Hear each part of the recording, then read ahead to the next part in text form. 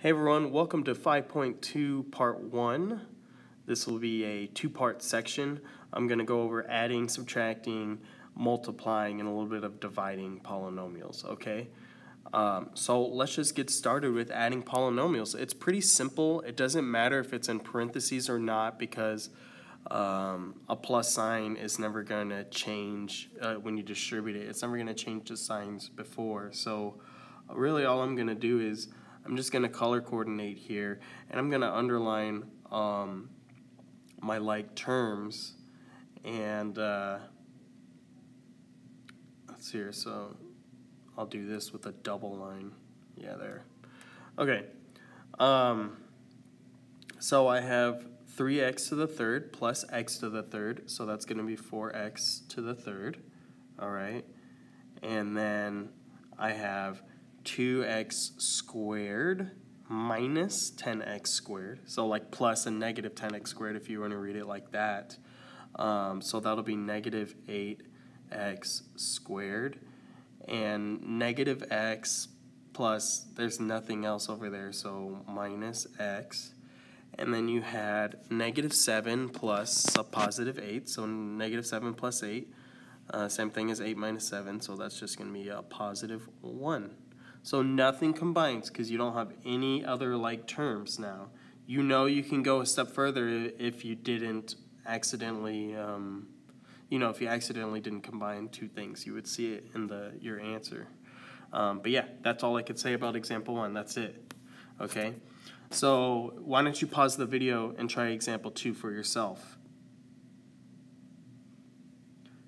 Okay, so here's example 2. I got 9y to the third. I have nothing else to the third power. I have 3y squared. I have negative 5y squared. I have negative 2y. I have a y. And I have a 1 and a negative 4. So let's see here. 9y to the third plus nothing.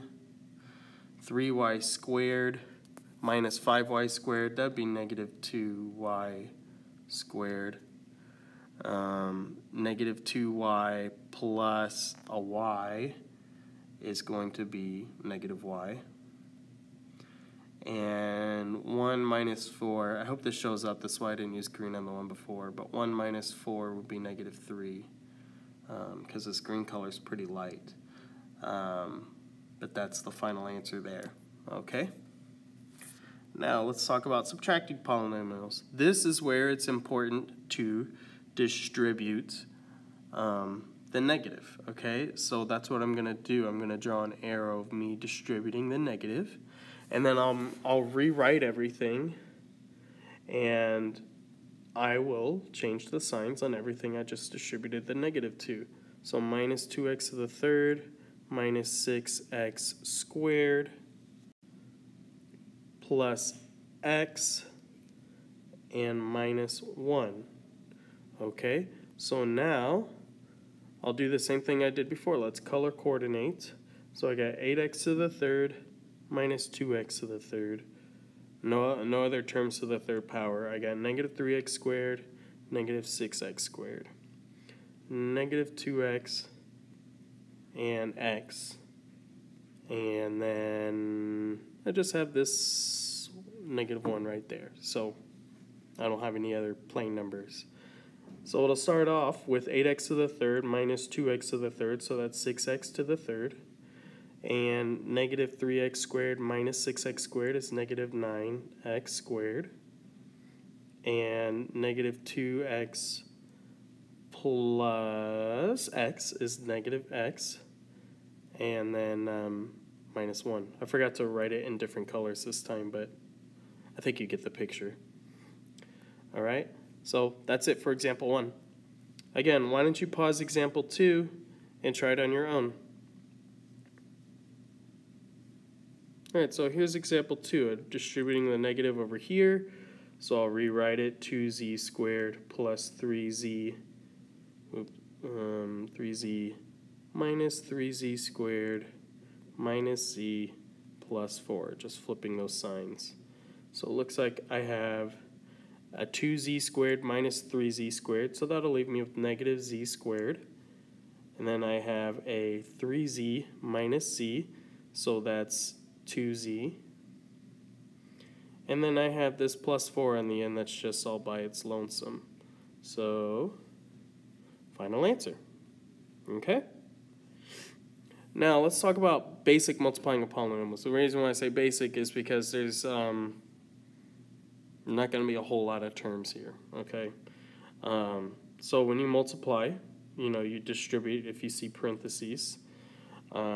So everything's basically going to go up by a degree. What's x times negative x squared? That'll be negative x to the third. What's x times 2x? That's 2x squared. What's 4 times x? That's 4x. That's the final answer. Okay? Okay, example 2, we got two binomials here. So you're going to do y times 3y, so that'll give me 3y squared. And then y times negative 3 is negative 3y. And then, let me try and fix this y real quick. Getting a little distracted, but okay. So y times negative 3 is negative 3y. And then I'm going to do 5 times 3y, so that's 15y. And then 5 times negative 3 is negative 15. And let's add like terms. Do I have any other 3y squareds? No. So 3y squared. Do I have any other y's? Yeah, right there in the middle. Negative 3y plus 15y. Well, that'll make 12y. And then I have minus 15 all by itself. So minus 15. And that is all I have to say about that. Okay, let's move on to the next section. Okay, so here we have some basic dividing of polynomials. I say basic because it will get more complicated, like when you get into long division and synthetic division, although synthetic division is easier than long division.